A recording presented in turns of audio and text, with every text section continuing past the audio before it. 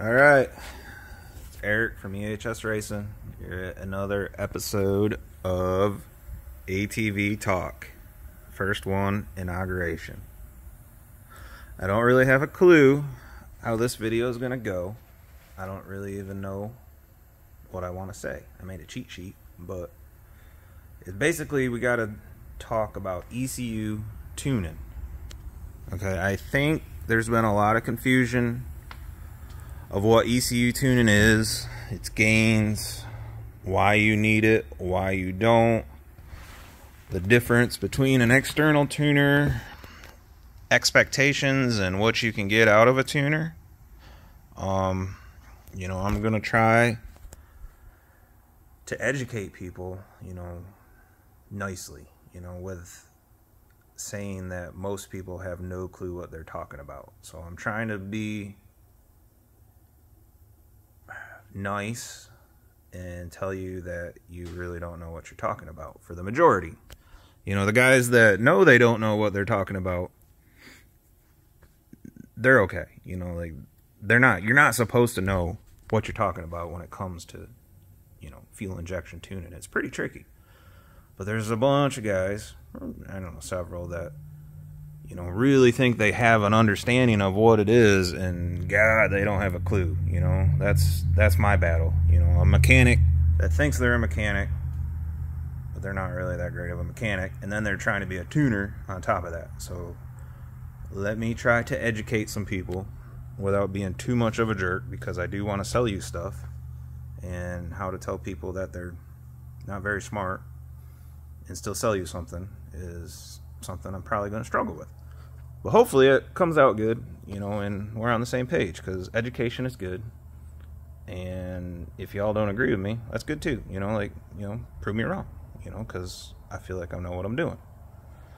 So the things I want to cover, I made a cheat sheet. Lies. Okay, some of these are partial lies. ECU is way better. ECU Flash makes more horsepower. Power Commander versus Dobak style tuners, where everybody thinks Power Commander's better. A standalone versus a Flash comparison. Closed loop versus open loop. You never need to tune a computer again if it's flashed. All flashes are the same. Double lie. Okay, do's I need to cover. Be nice, not a total dick. Testing results. Why you need a tuner. What a flash actually does. Okay, that's a lot of dang stuff to unfold. So I'm just going to wing it. This is my first video, and we're going to see how it goes. I may just be bold enough to throw it up on the internet. But anyways, where is an ECU? On a Grizzly. An ECU is up here in the front compartment. Okay, right next to the battery. And if this was a power steering model, right next to that. Okay, this is an ECU. What does it do? It does several things, but the main thing that it does that y'all should be concerned about, it controls when your fuel injector fires or opens and when your coil fires.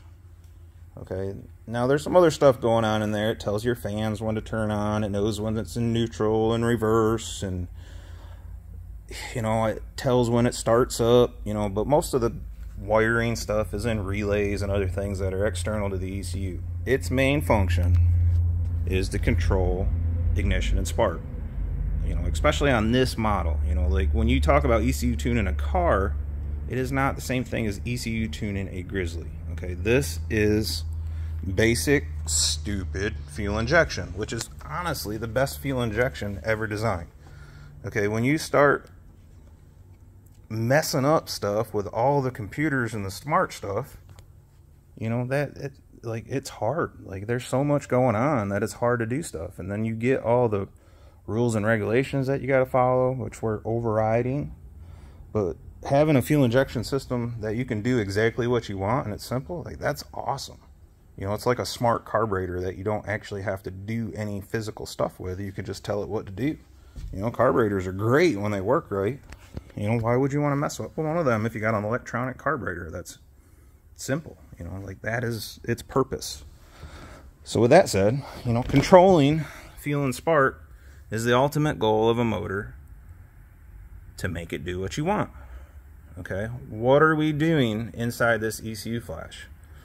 Okay, when I'm in there, I don't have rules I gotta follow. I make it run how it's supposed to run. You know, basically, we're telling the fuel injector when to open and the spark plug when to spark. You know, that is as simple as it gets. You know, there is more to it than that, but that essentially is what we're doing. We're just telling it when to fire. Okay, whether you do it with an ECU or one of these or a power commander, tuned is tuned. Okay, like, that's as simple as it gets. Like, you do not need all this technology to tune something. Okay, can I do it better with the more tech? Yeah, I can do it better. Does it have a better end result? Yes, for sure. But like what I did with these, this simple little gizmo for 240 bucks, you have complete control over a fuel map that I built specific for this four-wheeler. Like, that is awesome. You know, it's cheap. You can adjust it. You can do quite a bit with it. You know, I understand nobody ever does. They're like, I want to take it out of the box. I want to plug it in. I want it to run on unicorn titties and everything else. Like, it just needs to be so simple. But that's not how the world works. Like, sometimes you got to adjust stuff. And having adjustment is definitely a benefit. What we're doing in the ECUs and why you probably want it is because there's not limitations, okay? Like, I didn't have to worry about Bobby, that's 28, that drinks all the time and has to freaking worry about flipping over his four-wheeler because it's so powerful. You're like, I made it run how it should have ran. So Bobby can now flip his four-wheeler over backwards when he's got a beer. You know, like, the shit's gonna work a lot better. I'm not gonna get sued because this is user race stuff, okay? Anything I say in here cannot be construed as I have any sanity, okay? So don't sue me if this comes back in court in 2 months or 20 years. So anyways, I don't have limitations. Like, you get in there and you do exactly what you need to do. It's simple, okay? It's not really simple, but it's simple. I'm telling the fuel injector when to spark, the fuel injector when to turn on, the ignition coil when to spark. There's things in there like fans that we're going to activate. We have cold start tables, which are essentially like an electronic choke that we're changing. There's things like phasing when the injector opens versus camshaft position or crank position.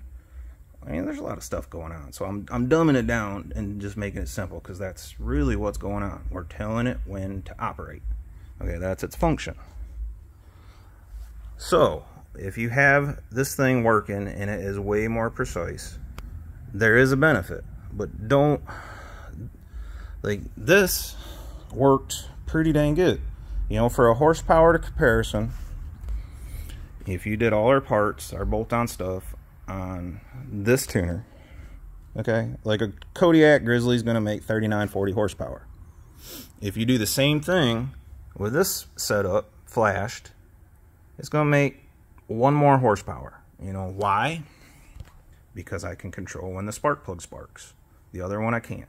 Okay, the timing map will net you approximately 1 horsepower. That's what you're going to gain from timing. Anybody that tells you any differently is lying. I promise you. You cannot pick up more than 1 to maybe 1.5 on the high side of horsepower by messing with ignition timing on 93 fuel 87. You know, you start going to exotic fuels like MR12, alcohol. I'm not saying you can't pick up more horsepower with ignition timing, but that is a whole different bag of apples that we're going to talk about.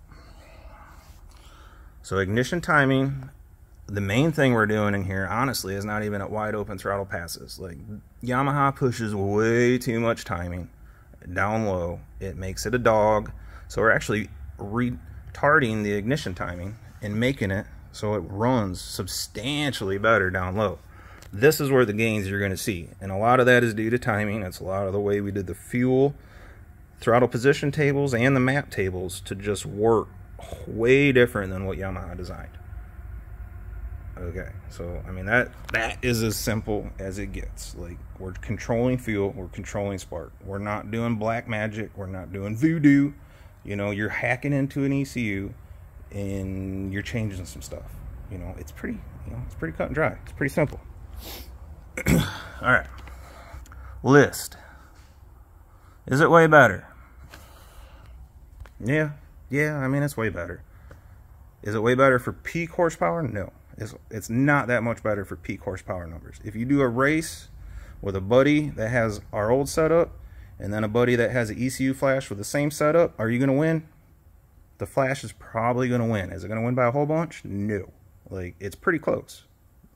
Why would you buy it then?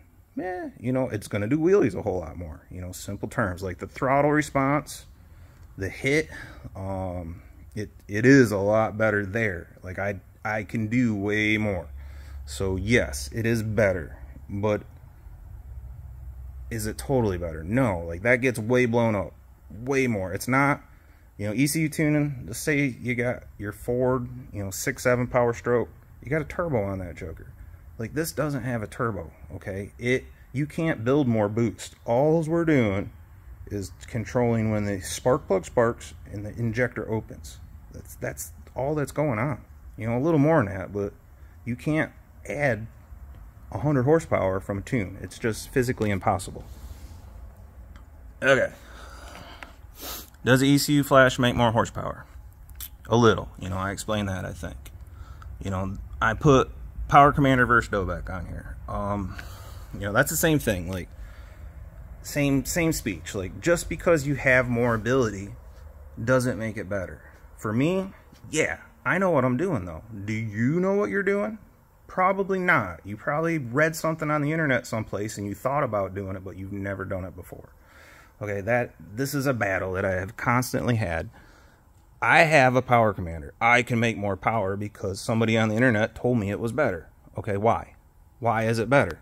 Because somebody told me so. Well, make it look better. Well, what's different about it? You have a map. You know, if I build a map for a Power Commander on my dyno with my 20 years of experience and my $150,000 I've invested in fuel injection crap, you know, yeah, it's going to be better. But, you know, I'm pretty good at this stuff. Are you going to do it in your backyard? No. Can I do it in my backyard? No. Like, it's not even possible for me to do it in my backyard. So what makes a Power Commander better?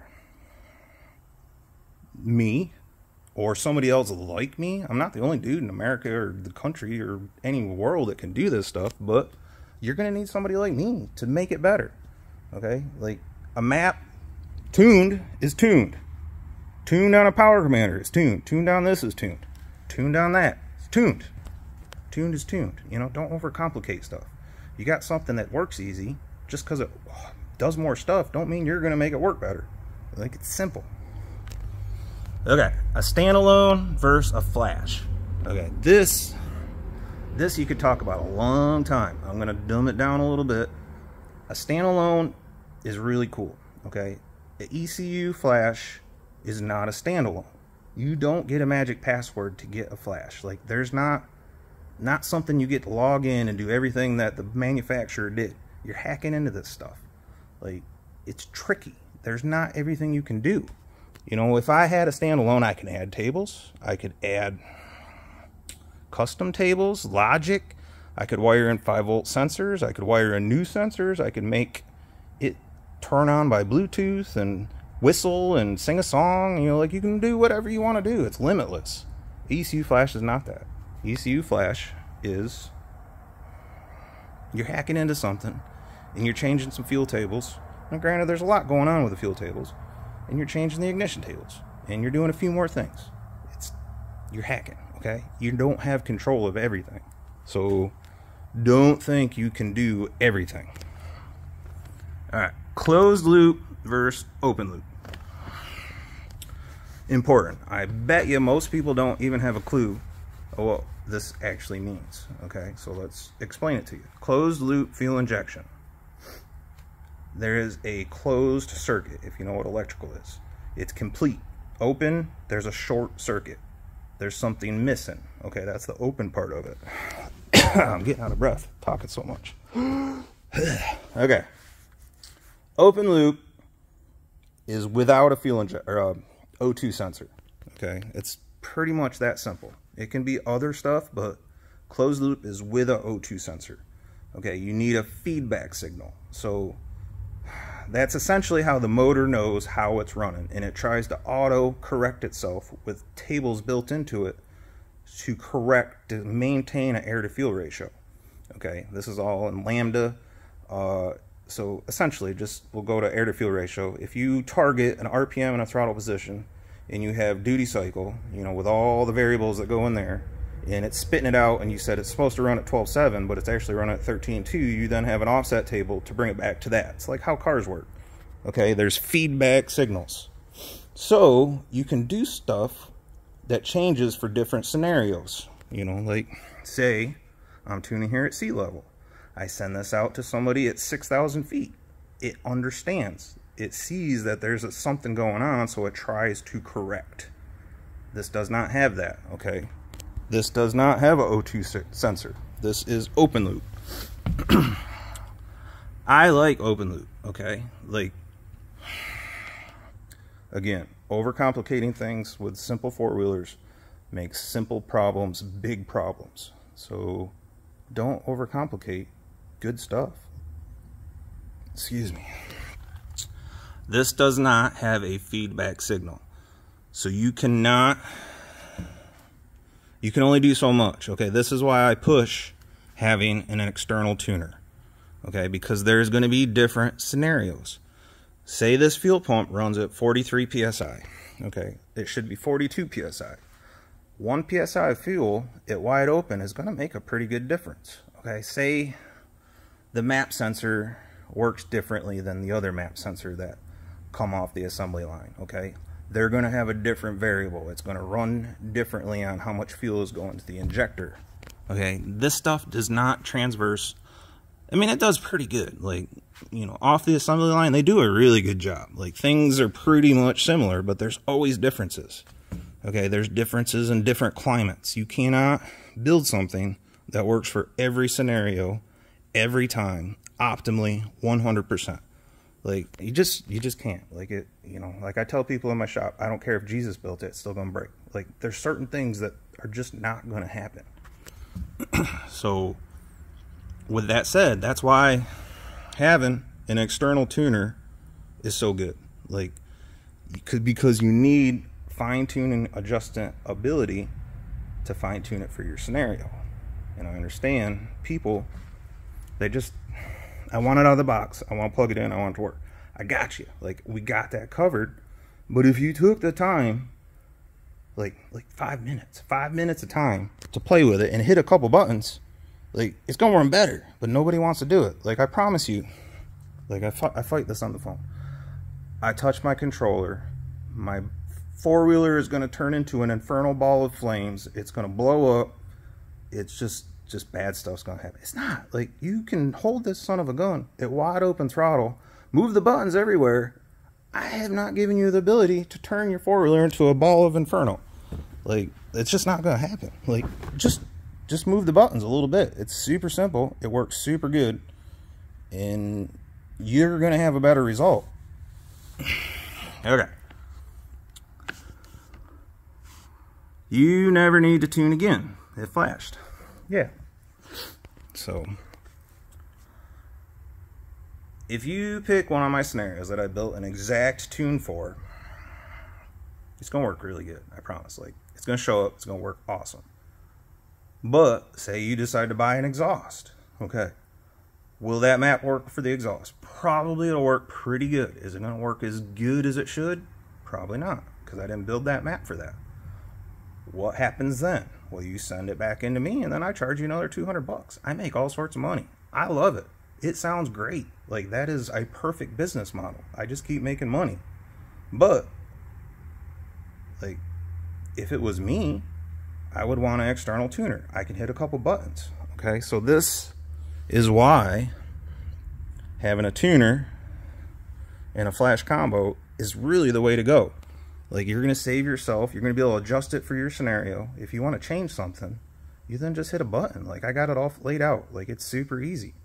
You just keep changing it. The base map, once that's in, you're going to get pretty much all the gains that you're going to get. Like, there's some scenarios, like with the cam and some other stuff, that's going to change it a little bit, but that's the 3%. You know, that is 3% of y'all. It's not very many. All right. Are all flashes the same? Double lie. All right, I gotta be careful here because I'm trying to be respectful, but if you think anybody else did the work that I did, or even close to it, like, just no. Okay, like, I bought this thing just for this. I spent 100 hours of my life just on this. Like, I've done a lot. I promise you, if somebody else has done the work I did, I will shake their hand. But I'm pretty sure nobody did the work they needed to do. Be nice, not a dick. Yeah. Testing results. Clutch exhaust air. Okay. Airbox lid affect the tune almost none. Okay, like once the base tune was developed, you can swap between a stock lid, probably snorkels. I have to test that still. Airbox lid. It really didn't change anything with the fuel, which was cool. So I have one map that does those things. Clutching changes the fuel a lot, like a lot. Clutching is the most, I don't say dramatic, but like the most large change that you're gonna see. Okay, if I went from 18 gram weights to 28, it changed the fuel mapping parameters more than if I went from stock exhaust to a dual or stock exhaust to a single. Way bigger changes. So this is why there's limitless clutch things. Okay, there's like 4 or 5 clutch guys scenarios for each of their scenario. Like, there's a lot of scenarios. I cannot test every one of them. I mean, I got 100 hours in what I tested. Like, that's a lot. Y'all are gonna have to do a little bit of stuff. I'm gonna get you really close, but you know, a lot of clutching. Okay, does it? I kind of, the primary weights are the big change versus the spring, but the load that it overall puts on the motor is there. That's one plus external tuner. You know, the map that I'm going to give you will make it a little leaner. Bring some fuel in with a tuner. You do some butt passes, 15 minutes, you're tuned. Like, it's simple. Simple. Alright. Why do I need a tune? And an ECU flash. I think I've been talking about that for like 20 minutes. It seems like I have been. Alright. What does a flash do? Yeah. I feel like I covered that. That one was pretty good. What else? Why I waited so long to jump into this market. This is a big one. Like, just from an industry insider that I have watched, ECU Flash has been around for a while. You know, it's not new. Okay, it is new for this particular model, you know, just because there's a few people that brought it. But the Can-Am market, the Polaris market, ECU Flashes, there's a few people that know what they're doing, and they're doing pretty good stuff. And then there's like 80% of the tuner market that just copies what everybody else does. Okay, there is nothing, like, what I did is going to get copied. I am positive of it. My 100 hours of work, somebody else is going to get it for free, because they're going to buy one of my ECUs and they're going to suck it out of there and they're going to get it. You cannot copyright protect this stuff. Okay, you cannot save it. There's no password. There's no protection. Like, it's just going to happen. I understand that. I know going into it, like, it's going to happen. And that was one of my big beefs as a business-wise. Like, why would I go into this market and do all this work when I know, and I'm not pointing any fingers at anybody and saying anybody's doing it, but people are doing it. Who the people are doing it, I don't know. I don't even know if anybody's going to do it on the Grizzly right now. I just, from what I've watched in this industry, there's not me. I'm not the only one. I promise you, I'm not the only one. There's other people that know what the hell's going on. But there's a lot of people that don't really have a good idea of what's going on, and they're selling these maps. And they're getting the data from somebody else, okay? And then they're, whatever, they change a number, and they're like, yeah, I did it. Woo, I'm a tuner. You know, they don't even know what duty cycle means, or any of them other things. Like, they've never built a standalone. They've never done any of this stuff. They definitely don't do 100 hours of research. You know, crappy. What else? I don't know. I'm gonna watch this. I may be bold enough to post it. How did I talk? 25 minutes. You know, first cut. raw. I hope I didn't offend anybody. I probably did. I'm kind of at the stage. Oh, you know what else? I was going to come out like this first thing. I'm going to make a 40 horsepower flash, a 50 horsepower flash, and a 60. And if I sold it like that and told people, y'all would believe me, I promise you. Okay, like, the amount of stuff that goes around the internet, what flashing can do, like, it just blows my mind. And then people believe it, and I'm like, I have to compete against this. Like, I'm trying to be an honest shop and give people honest data.